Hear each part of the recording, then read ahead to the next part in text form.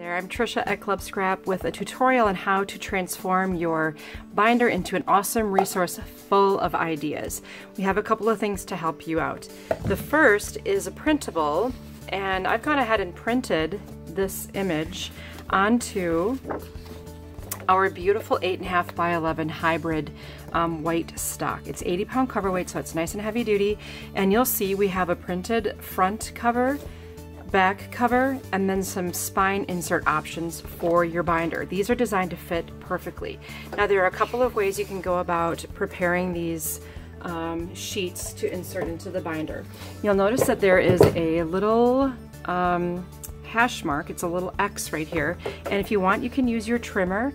Now what I would recommend doing is just a trim that's kind of close to the X marking the spot, so that you can see it better and align it perfectly with your trimmer blade to cut around all 4 edges of your piece, and then just make that one last trim. And now I've got a beautiful cover, and then you'll repeat that process to create the back cover insert as well. Now another way you can do all of this is with a craft knife and cutting mat. I'm using Club Scrap's beautiful blue cutting mat here. It measures 13 by 13, so it's a great size for scrapbooking.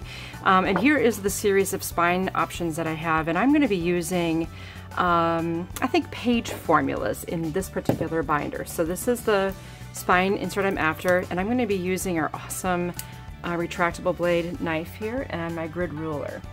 So I'll line up the edge of the grid ruler with the intersecting point on that registration mark and just pull that blade toward me.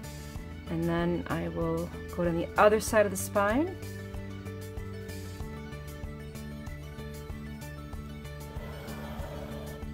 And then I'll rotate the paper.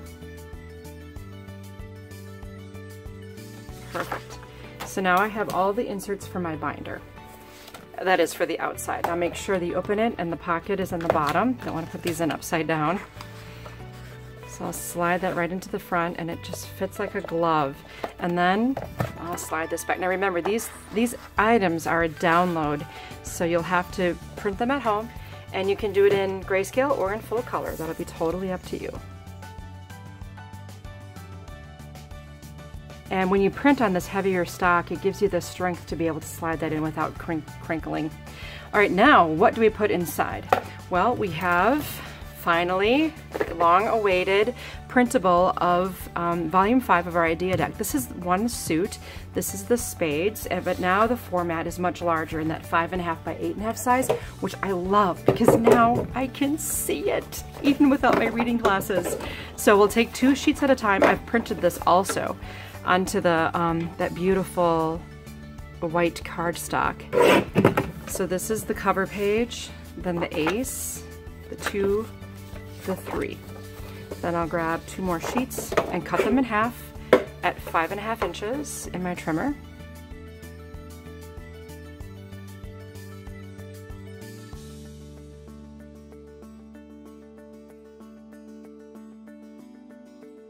Queen, king. You can do the same thing for the formulas we send you every month as a member.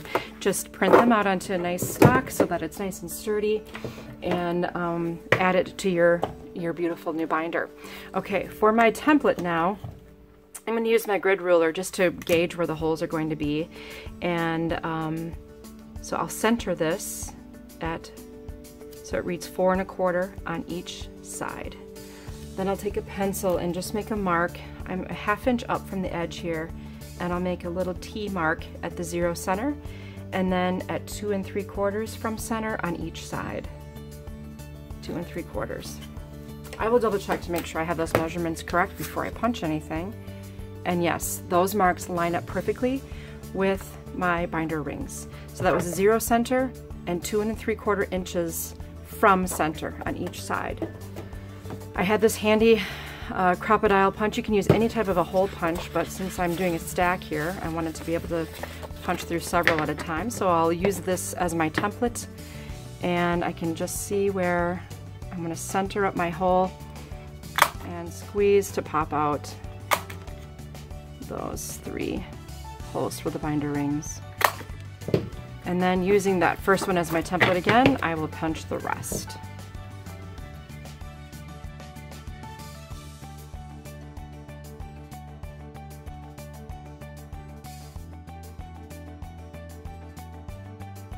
Then I can go back into my binder, open those rings, and insert these beautiful pages. And they will be there as an awesome resource for me. So every time I sit down to scrapbook, I don't have to waste any time wondering what to make. I can just turn to one of my favorite page formulas, gather my paper, and get started on creating. I also want to just take a moment to ask that you not share this download file with anyone who has not purchased this from Club Scrap.